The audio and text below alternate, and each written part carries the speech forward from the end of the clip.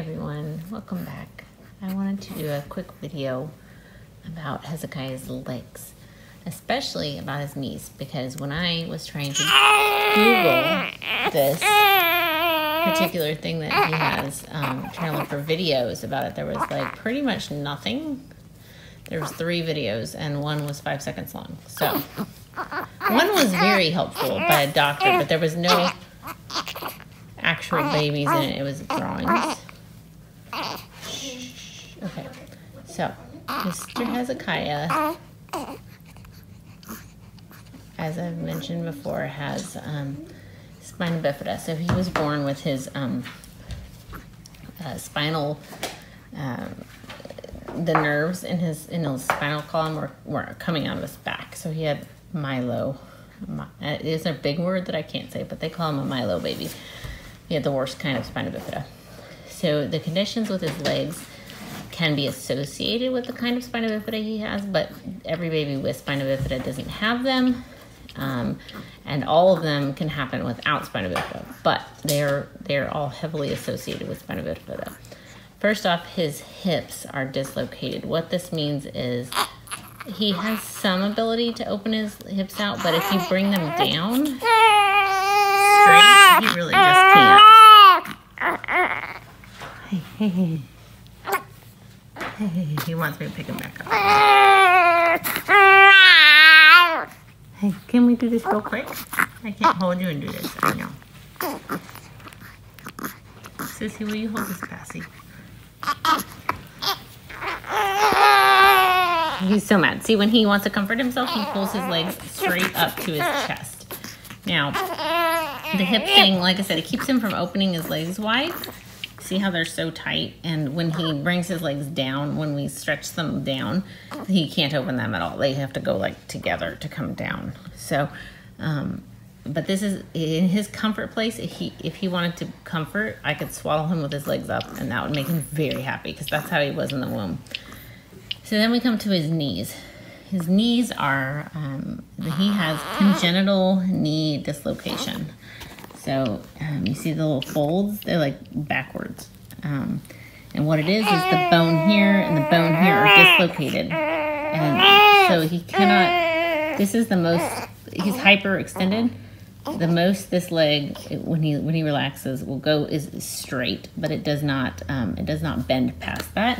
And this leg is even a little bit worse. It does not go straight. Almost. Well, there's basically straight, yeah. But he pulls that one up way further than the other one. So this congenital knee dislocation, like I said, it is associated with his spina bifida, but it doesn't always happen, and it can happen outside of it. But I've been told the treatment is going to be to cast him, to slowly give him till he gets to a 90-degree flexion before we can do anything about his hips or his feet, which I'm getting to. But yeah, I found it so interesting. I didn't know what was going on with his legs for a couple of days till the orthopedic surgeon came and talked to me. I thought, are his knees on backwards? They said no, they're just they're dislocated. So that's why they've been like this the whole time. So that's the way he's comfortable. He doesn't like to have them. You have to wait till he's totally asleep like he is right now, and then you can start to give him a little bit of flexion. So then we come to his feet. Both of his feet have different conditions, and they're both also associated with myelo. This is a clubbed foot, classic clubbed foot. It is, see how it's bowed out here. It's turned, and then it's got a crease right here. So at home, we just kind of work on stretching it away from that crease. It will be casted, just same as his knees. But what I've read is that his knees have to be done first, because everything you do for the hips and for the feet needs to be done with his knees flexed, and his knees can't flex right now. So the most important thing to fix is these knees. So this is his club foot.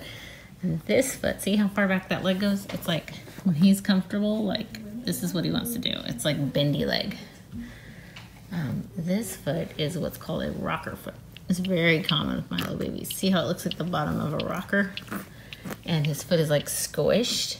He has all the right number of toes, but his foot is like squished together. He's got all the bones, but they're all squished together. So again, the same treatment. It's like, it's like a little bit different. There's casting, but there's also like a little splint that they'll put. So they're gonna reshape his foot to be the right shape so that he can stand on it. And this one so he can stand on it.